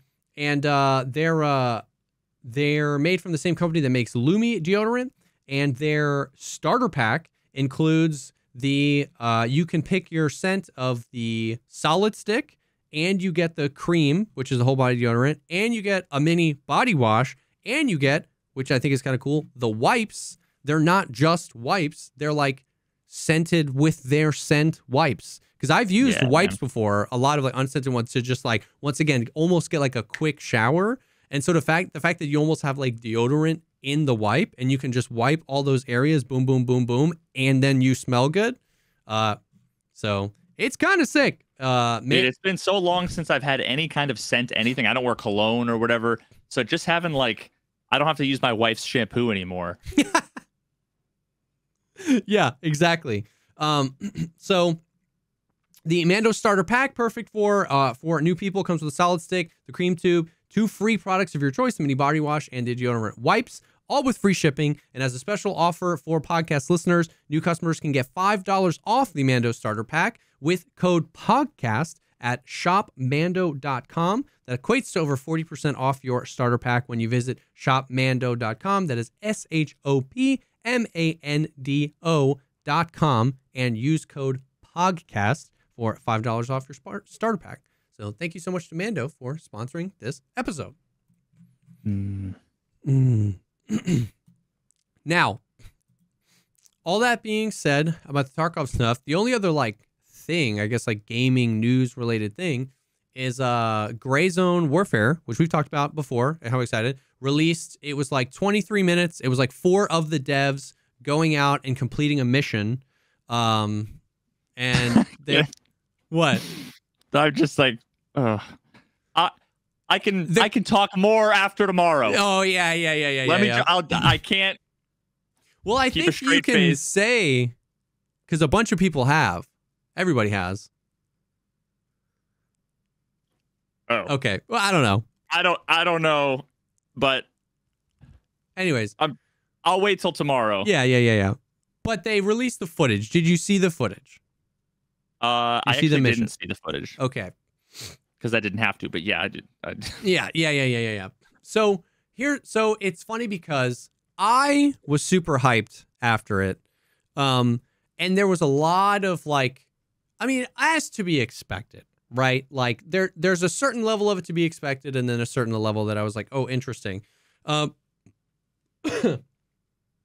course you get the this is Tarkov but reskinned. This is there were so many those gun sounds are from PUBG. That looks just like Tarkov. This looks like Daisy. It's like, oh, so you're saying they made a different game than all those? It's just, oh my God, that gets to me so much. It has an M4. This is a Tarkov knockoff. You know what I mean? But it was, but then there were some really genuine criticisms of the footage because we didn't see him loot anything. They didn't loot any of the NPCs that they killed. You know, we don't know what the home base is like. If what the traders was like, what the mission, what they got as a reward from the mission, how much XP, how much leveling. So there were some really genuine criticisms on the fact that we saw this mission, but we didn't see the game. What are we doing? Why were we on this mission? What's the point of the mission? What else would I be doing on this mission? What would I be looking for? It was a lot of people called it scripted, but I think they tweeted that they had to delay the footage because the devs couldn't beat the mission. So I don't think it was scripted as in super scripted. I think they knew what the mission was about and they ran it until they got a good run. But they were definitely RP walking around, right? Nobody really sprinted, it was nobody looted anything. So it's obviously not super representative of, it's the difference between a Tarkov trailer and a Tarkov raid, right? In a Tarkov trailer, it's full RP, but in a raid, you're freaking and then running to a loot spot. It looks nothing like the trailer. So it was a little bit like that. For me, I am just so coped out for this game because the environment looked insane. The map just looks you should just pull up the IGN thing and just scrub through it. I'm looking at it. Yeah. Yeah.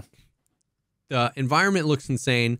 And the biggest thing for me is just my stomach dropped with excitement just when the helicopter takes off.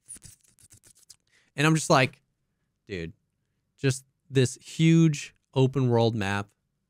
Oh my God. And the concept of infilling and extracting while you're on the map. I don't know. I'm just freaking, it looks cool. I'm not convinced this game is going to be phenomenal or kill Tarkov or save gaming or any of the dramatic things. It's just I have wanted this exact video game for so long. I really hope that they don't whiff it. I really hope it's playable when it releases. You know what I mean? Here's the deal. It's going to be exactly what so many people want and not what so many other people want. For sure.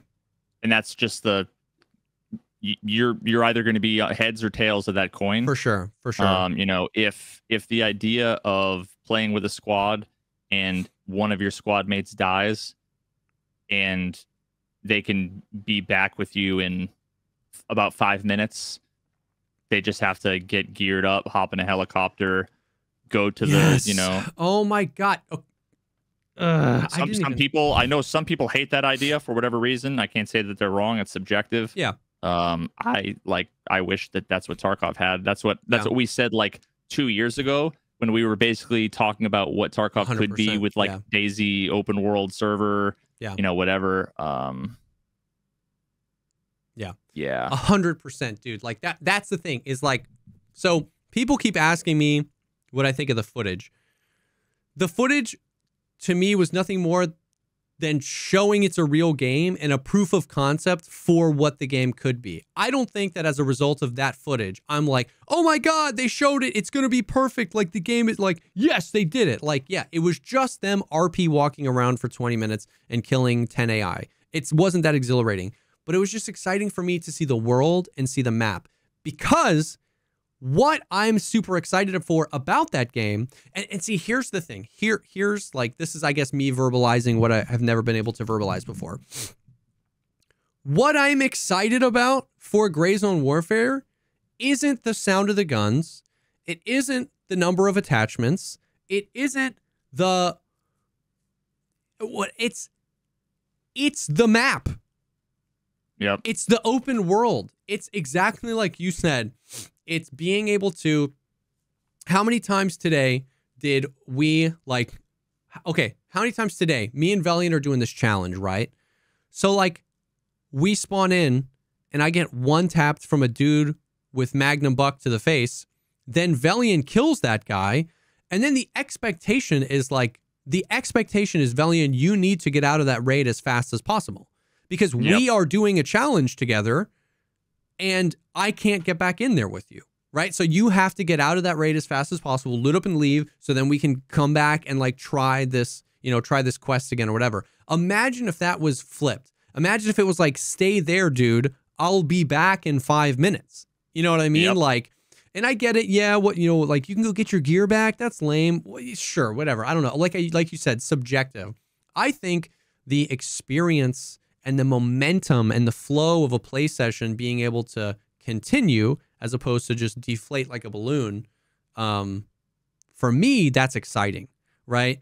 I'm actually working on a video, about Gray Zone where I talk about like that. The map is the big thing for me for like a few reasons. One, like think about how much time you spend in Escape from Tarkov in the menus. Yeah. You know what I mean? How much time do you spend in the menus? And even not necessarily the menus, how much time do you spend? Because there's going to be menus, right? You're going to have to go to the traders and you'll be in some sort of menu or some sort of stash menu, I presume. But how much time do you spend loading into a raid? How much time do you spend looking at the matching screen? Right? Like, that is a significant amount of time of your play session. That doesn't exist. You load into the server one time and you're in that server until you're done playing the video game in Gray Zone. So that's one thing that I'm really excited about, is just the way I like worded it in my script. Yeah, is the momentum and flow of a raid, like, or of an experience of your game time session can be whatever you want it to be. You can take a break and slow it down whenever you want to take a break and slow it down. You could be aggressive for however long you want to be aggressive. You can get out when you want to get out. You can infill when you want to infill, but you're never beholden to like having to be out by a specific time. And even think about things like depoting loot, right? Like in Tarkov right now, that's such a commitment. If you I'm going to do this mission, but I killed this Giga Chad, or not even that, I'm going to do this mission where I have to like kill 12 scavs in this area, but I found the quest item I need. Like I need an ophthalmoscope. And then you make that decision where you're like, I should get out with this. But if I get out with this, then I have to wait, like load out, load back in, heal, go do some menu stuff, check if the trader's restocked.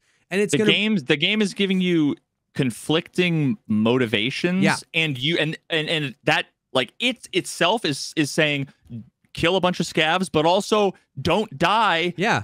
But also you want to play, but also you want to survive. So it always just feels like some part of your experience is sacrificed. For sure. For sure. So like the excitement of being able to like just do that and stay and remain in the game. Like, ooh, I found some really cool loot, or I found something I need. Being able to like go find an LZ, head back to your like fob or whatever, depot that, but stay in the game. You know what I mean? That's exciting. And then the other thing is like I'm really interested to see what like the player I'm really interested to see what the predictability is going to be like, because that is one of, now that I have like, 7,000-8,000 hours in Tarkov, that is one of my biggest gripes with it. Like that is one of the things I wish, is that the raids aren't very dynamic.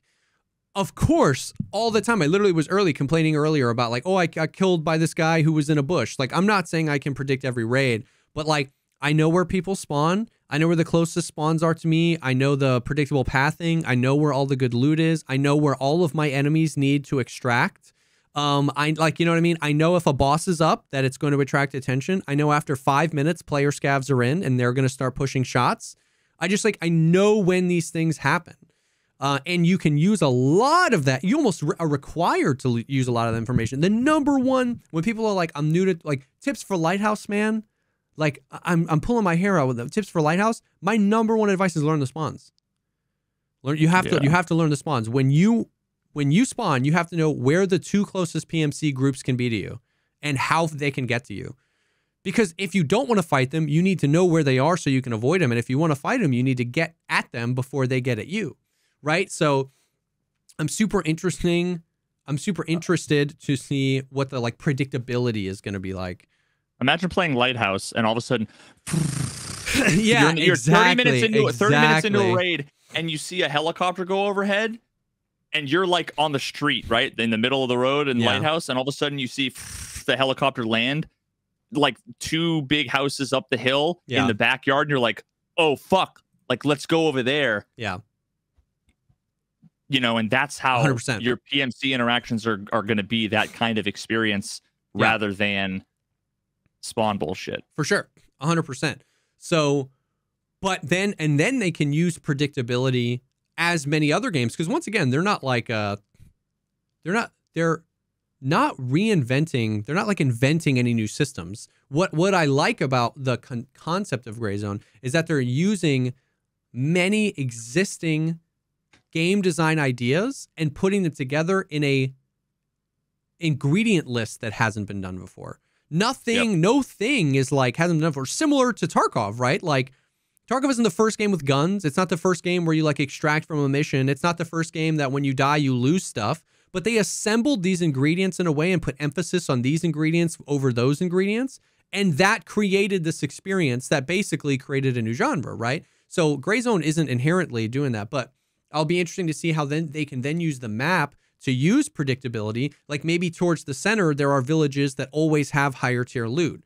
That's a great catalyst for PvP, just like in DayZ, the Northwest Airfield was like the map was huge and you could go days without seeing anybody, but you knew if you went to Gray Zone, you knew if you went to the Northwest Airfield, you'd probably find somebody because there was that predictability of like, okay, I'm choosing that risk. I know that there's high tier loot there. So instead of the predictability being, I know where these people spawn, everybody's spawning with me, it's more of a like, ooh, where on the map, like this is a more dangerous part of the map, maybe I'm gonna run into something there. So they can then use like more actual design and map design to fill that hole, because I know a lot of people are worried you'll never really run into PvP, and maybe you won't. Like maybe 48 players on a map that big is too small. We won't know until we get in there.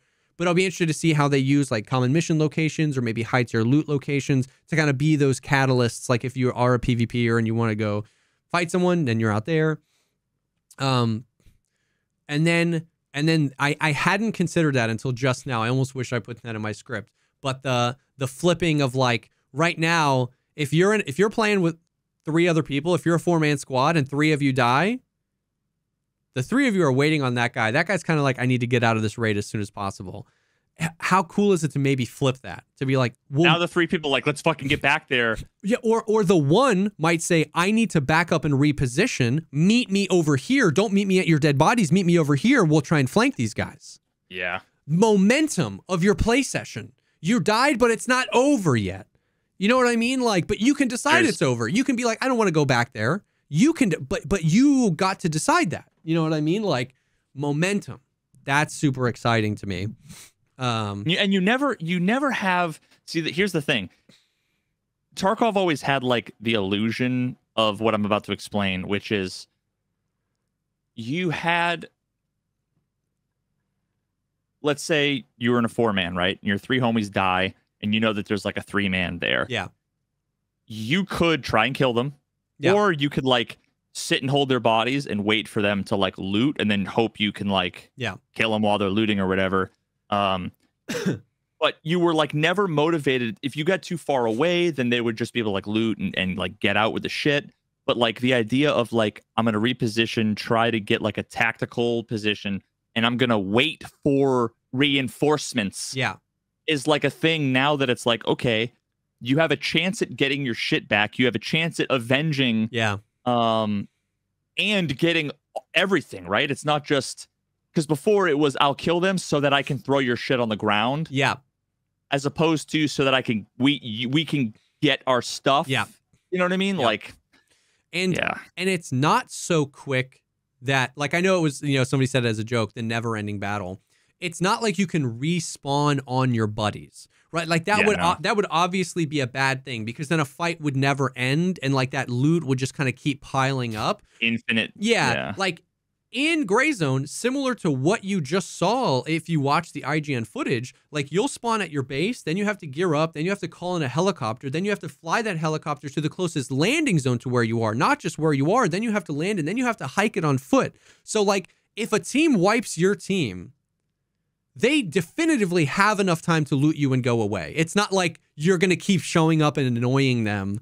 Like, they have enough time to go away. But if they wanted to wait and see if you'd come back to kill you again, they could. You know what I mean? Or if you wanted to go back and see if there were any scraps left behind, you could. Maybe they go depot all of the stuff they can carry, then they're coming back to get the rest of it when you guys arrive. Like, so it's not so quick. Or you were a one man that wiped the 4-man and you want to be able to do trips. laps. Yeah. So it's not like it's going to be so fast that it gets annoying. But just the fact that it's even, and here's where I think I would agree.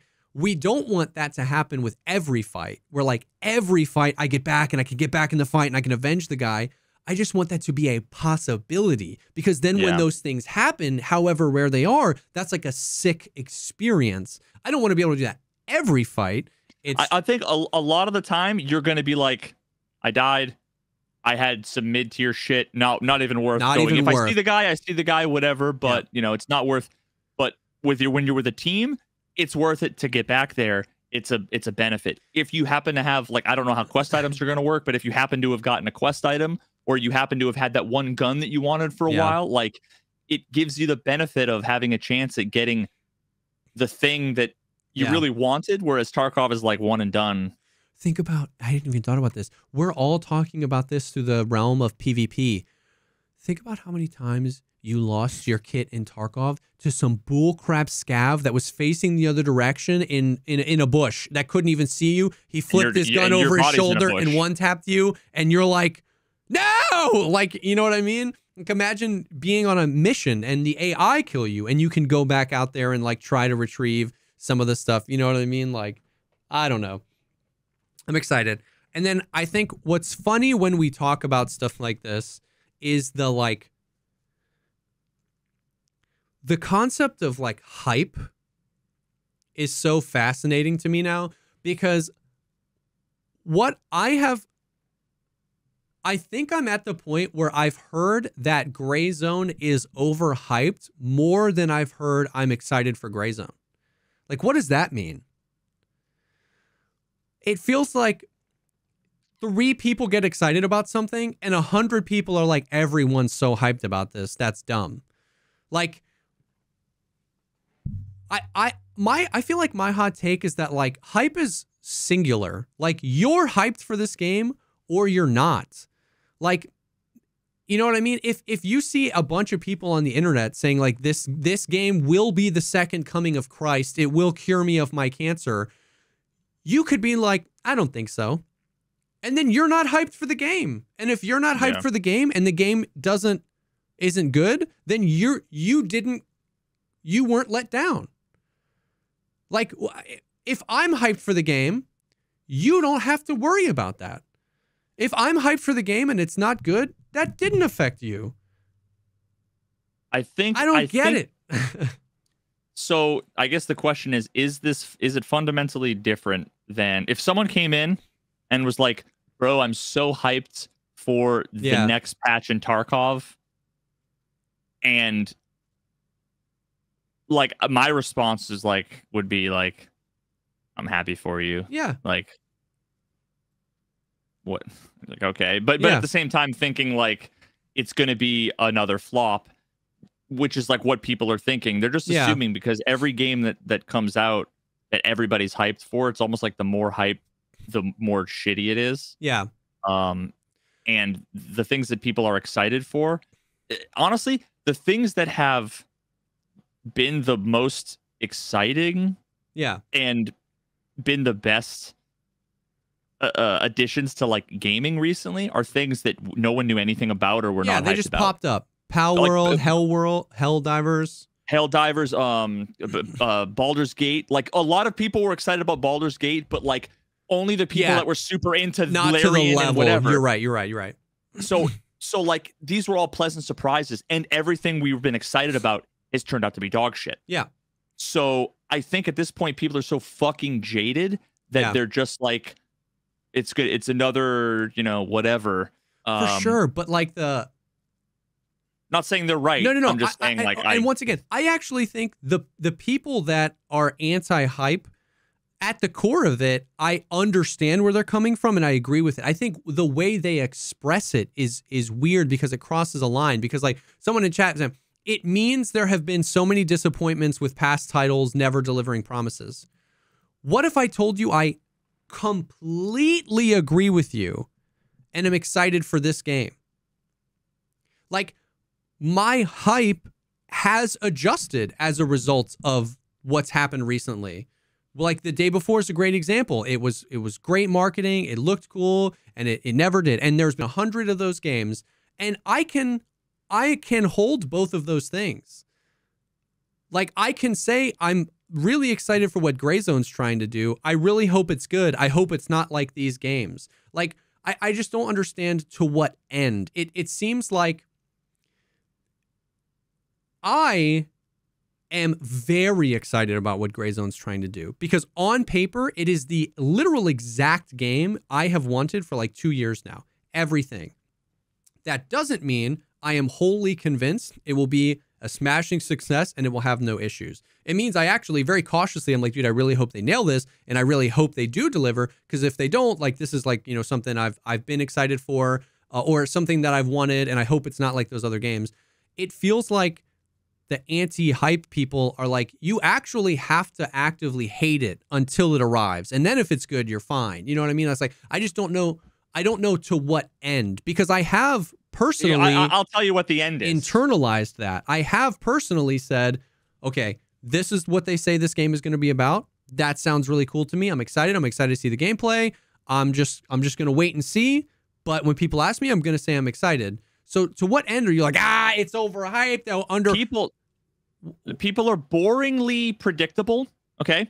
And you have these people on one end that when someone says, I'm hyped, what they hear is a naive person who has no idea about what's happened in gaming, and so they have been duped by the marketing. Dude. So that's why the people are like, you're just fucking, you've fallen for whatever, and they're just cynically, they think that they have like no, that's what it is. It feels like they think I don't know about the day before. Like that's exactly. And I mean, I hate to bring this into it, but it's the same thing with like the flat earthers, where you're like, of course the earth isn't flat, and people are like, yeah, but have you thought about how the boats don't go over the current? As if I haven't heard about it. They just assume that everybody is as fucking basic as they are. So that's why you have to change your language. Yeah. You can't speak with the words that you mean or that anyone means anymore with anything. You have to say the words that are immune to the bullshit. So you have to say, I'm looking forward to seeing what they do. I'm cautiously optimistic. We'll see. Otherwise, you're going to get called out by... That's what it is, dude. Dude, 100%. People are mega predictable, and the most predictable people, they see a pattern, and they are self-fulfillingly going, oh, these people are predictable, and I know the pattern, so I'm going to call them out on it, when they can't distinguish between when something is a blatant cash grab that some people were like hyped for when there were a million red flags, versus something that is too early to tell, versus it's and to be clear, like Berserk is in chat. I've read a few of his messages. I'm not talking about you. You haven't been an asshole in this conversation. I'm saying that like a lot of the things you were saying were things other people that were douchebags, because I just all day for the past 2 days, it's been like, what did you think about the footage? I think it looks pretty cool. I'm excited for it. Oh my God, dude, the hype. It's just like it immediately. So you're right. Like I have to use the language. I have to be like, it looks pretty cool. I'm excited for what it is conceptually, but we're going to have to wait and see. Like and I think that's exactly it, is that I never had it put that way, but it's like those people, the people that are really angry about it, it feels like, yeah, they think I don't know that games have failed before. And it's like, oh, I'm here to help you. Like there have been so many broken promises. It's like, I'm very aware I was really, really excited for the day before. Like towards the end, I kind of knew what it was going to be even before it released. But like when the original trailer came out, like I've been burned before. We've all been burned before. I remember, Anthem. But I think he brought that up earlier. Like I remember this was even before I started streaming. The trailers for Anthem came out and I was like, this is going to be sick. That game was a steaming pile of trash. It's like, is there a game out there? Like to those people, I'd be like, yeah, but is there a game out there that if it was like, literally somebody snuck into your brain and wrote down all the things you love about games and made that into a game, is it crazy to be excited for that? Like, I just don't think it is. My excitement, my hype is colored by the previous broken promises, what's happened in the industry. Like it's something, what you're trying to do to me is something I've already done. I've seen these things. I've adjusted my expectations of early access titles. And this is one I'm excited for and hope does well. But like, sometimes it feels like people think, yeah, like I'm investing in crypto. And they're like, I have to tell you about all these scams. Don't do it. And it's like, I haven't pre-ordered Gray Zone. I haven't put any money up. I'm not investing my kid's college fund. It's really as simple as like, hey, Jesse, what do you think about the gameplay? I thought it looked cool. I'm excited for the game. And I'm not even saying you're not allowed to say you're not excited for the game. What I'm saying is when we cross the line of saying I shouldn't be excited about the game, that's when I'm like, shut up. You know what I mean? If you're like, if somebody, which is kind of like what Berserk did, but if you're just coming in, you're like, yeah, I don't know, like it looks kind of cool, but we've been burned before. We'll wait and see. I'll be like, yeah, no, you're right. You know what I mean? For sure. So I don't know. It's fascinating. That's my little rant on it. I just have been asked about it so many times these past 2 days and had to defend an ounce of excitement for a video game that's coming out so many times that I just needed that little soapbox rant of like, I'm allowed. I'm aware of what's happened in the industry. You don't have to educate me. Yeah, I don't know. But yeah, so that once again, and what I'll say is that like, if Gray Zone fails, I hope somebody comes along and does it right. Because I really think that once again, the core conceit of it, which is that like the main character of the game is the map and your persistence on it. Like as someone who is currently pretty frustrated with like a lot of the things in Tarkov, I'm like, this has to be a game. Whether it's a mod in Arma Reforger, whether it's Gray Zone, or whether it's a new game coming, like this has to be a game. We need a good shot at this because it's what everything you and I have been talking about for years now. I remember I don't remember what episode, but it was like 2 years ago though. We did like a episode on like what would Tarkov look like open world. And we were like, these problems would have to be solved and here's how we do it. And that's pretty much Gray Zone. That doesn't mean they will nail it. Madfinger Games will nail it. But what we talked about is like what this game is. And so for 2 years, we've been like, God, wouldn't it be cool? Wouldn't it be cool? So that's what they say they're doing. I'm freaking stoked to give it a try. You know what I mean? Yeah. And next week, I'll be able to talk a little bit more about a little bit more. For now, what I can say is that the things yeah, it's rhyme. Now, what I can say is that I've communicated a decent little chunk with the folks over there, including, like the equivalent of Nikita, and all indications have been, what's the word I'm looking for? Encouraging. In many ways. So yeah. Hell yeah. Hell to the yes. Yeah. So that is, that's the Gray Zone news. Yeah, I don't know. We don't have a date. They had originally said Q1, but Q1 is over in like 2 weeks, and they said it wasn't coming out this month. So I don't think we have like a I don't think we have like an updated release schedule or anything, which is fine because I think we were talking about this the other day off stream a little bit. I firmly believe that like everybody has enough room in their daily life for like a incomplete game, but not multiple. It's like you have people that play Star Citizen all the time, and all those people know that game is not a game, and they probably don't have any room for like a new early access space game. It's like they need a finished game, right? Like we play Tarkov. I play a very incomplete game every day. I don't have the capacity to play a lot of Star Citizen, to play another incomplete game. Even though I love that game so much, I just play an incomplete game all day long. I don't want another one. So my big thing with Gray Zone is delay it till next year if you have to, because if you drop it and it's got the bones for it, but it's not ready, I do think it'll die.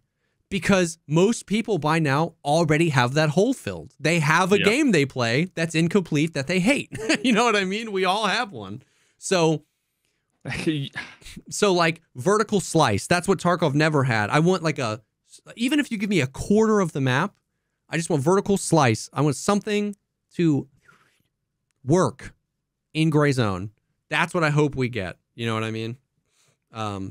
I almost think like based on what you're saying and like what I was saying earlier, I almost feel like devs these days should almost like entirely forego early access and not even market beforehand. Like there's something to, because what we had for so long was like the typical sort of like Hollywood kind of thing where it's like everything's 90% done, then they start the marketing, and then they come up with a release date, and then it's done for like 2 months before like the movie is on the fucking reel, and it's just like we're waiting until September 17th before the release date, right? So then they finally and then like games went the opposite way, which is like we want to get the hype train rolling early, and then so we're going to do that, but then people get bored because they're just seeing trailers. They want to play it. So then it's like, then they responded with early access. And then now we've just been dealing with 7 years early access, but you pay 3 times the price of full price, and it's dog shit until release. 100%. I think, and now going the other way around, it's like the response is flip it back to, we're not going to fucking market. We're just going to release, and and all of a sudden, day one is Asmongold being like, oh, I'm playing this new game, and it blows up the next day. Because the games, all those ones you mentioned, Palworld, Helldivers, Baldur's Gate, Valheim, like Palworld was an early access game, but it was like, it just released, and there was a game. There was a whole game there. There was like stuff to do. And the feedback, like the Asmongolds, all the React, the Penguin Xenos, all the React Andes, the feedback from all of the famous people were like, it's a complete game, and it's so refreshing to see. You know what I mean? That was like, oh my God, it's a complete game. So I agree. I think early access, I think the industry, I think game devs should swing that back a little bit. I think early access really, like, you really need a vertical slice. You need a whole thing. And not just like this, like, yeah, well, that, like huge bugs, game breaking stuff. We'll add that later. I know that's hard to do, but like for indie devs, because for sure these big companies, it was like this when I was in the software industry. Okay, we would have this product, and it would be like a shipping product that we would ship, and it was like we have these future things that we need to do. Yeah, every 6 months, our CEO would have a meeting with a bunch of millionaires to get another 6 months worth of runway. Yeah. And these indie devs don't have some ex-senator businessman CEO to go do that bullshit. They don't have the interest or the skills or the connections. Yeah. So that's why they need to either do a Kickstarter or they need to do early access, because how long do you want to be employing a bunch of engineers for sure, worrying about if they're going to have a job 6 months from now when it's going to take 3 or 4 years, to develop. So Yeah. it's a complicated thing. It is, it's for sure. hard. Yeah. I don't know. Yeah, I wonder how Madfinger or Greyzone is funded, because they haven't launched like a Kickstarter. It's early access. I don't think we have a price yet. There's no pre-orders, so it's not like I think that was a big thing. Correct me if I'm wrong. With the day before though, is that like you could pre-order it, and that they just obviously you can make so much money off that, and then even if the game is garbage, you've still banked a lot of that money. I don't know. Yeah. So we'll see. Could be a terrible game. I don't know. I haven't played it, but what I'm hoping is that they delay it. Like, as much as I want to play it and as much as I can gawk over this concept, I think people they don't have the space for more than one incomplete game in their life, and we all already have one. So I hope that it nails it. Related to this, did you see the thing that happened with Big Fry? Like a week ago?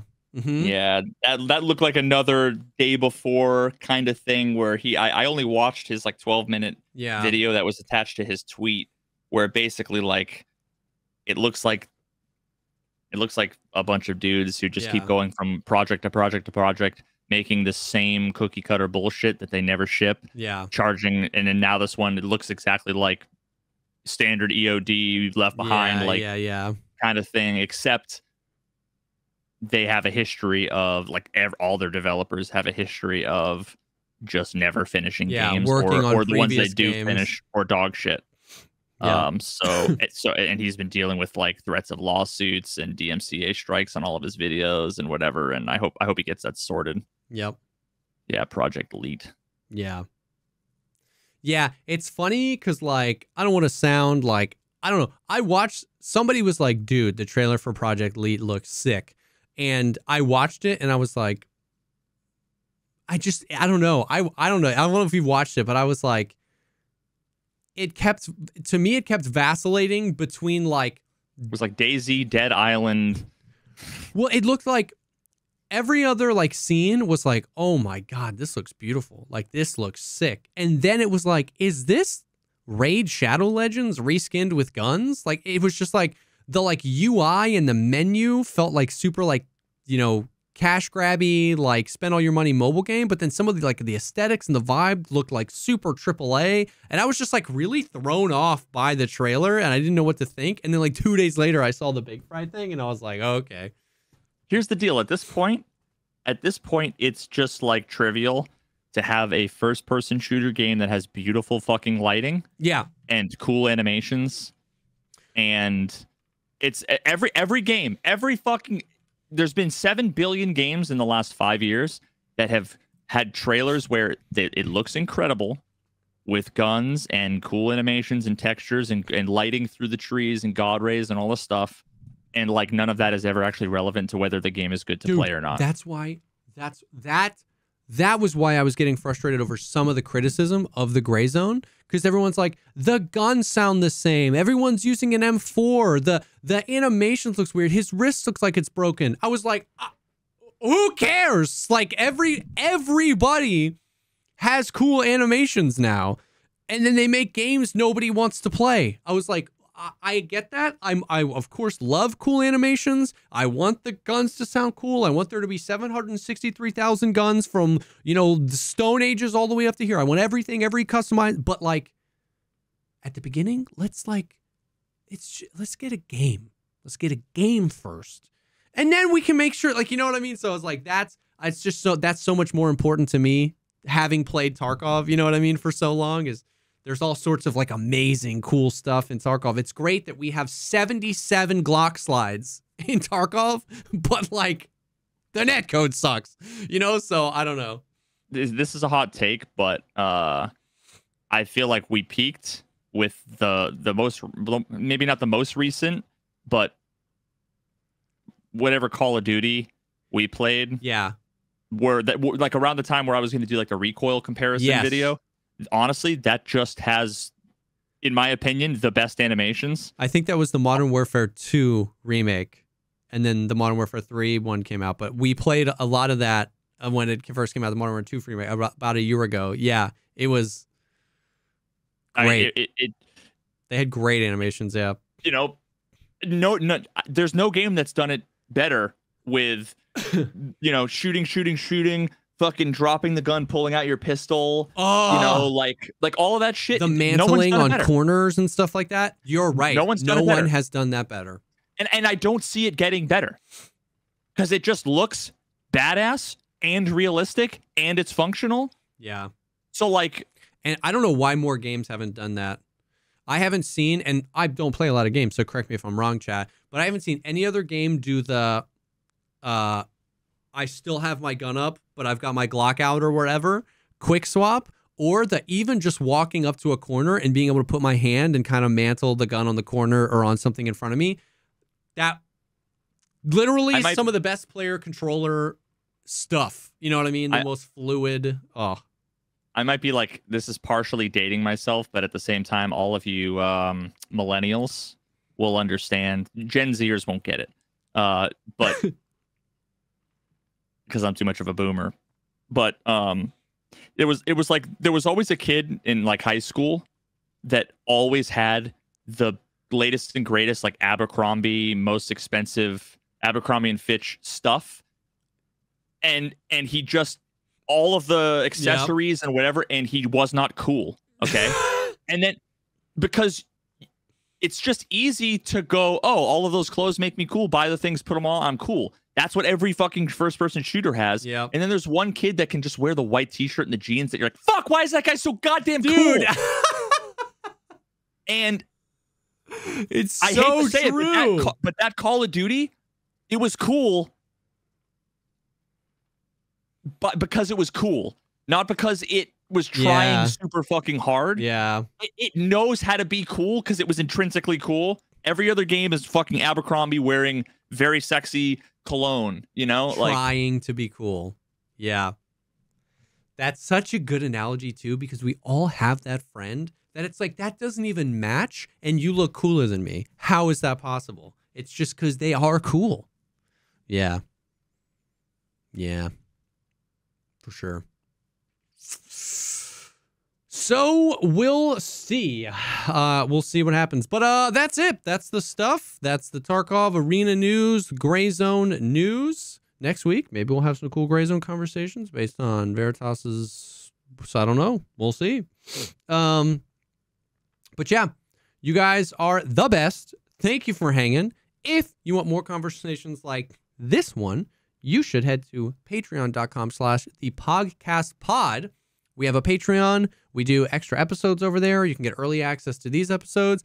Extra spicy. Our most recent episode was like a continuation of the previous awesome episode. They've been, dude, let me tell you, the ones over there have been like deep, lore-rich, JesseKazam lore-rich bangers.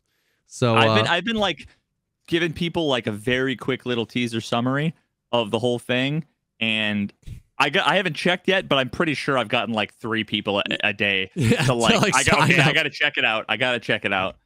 And so far no one's regretted it. So if you want more cool conversations, we do that. Patreon.com/thepogcastpod. Thank you again to Mando and BetterHelp for sponsoring this episode, and thank you guys for listening and hanging with us. We enjoy it. So you guys are the best, and we will definitely see y'all on the next one. Peace.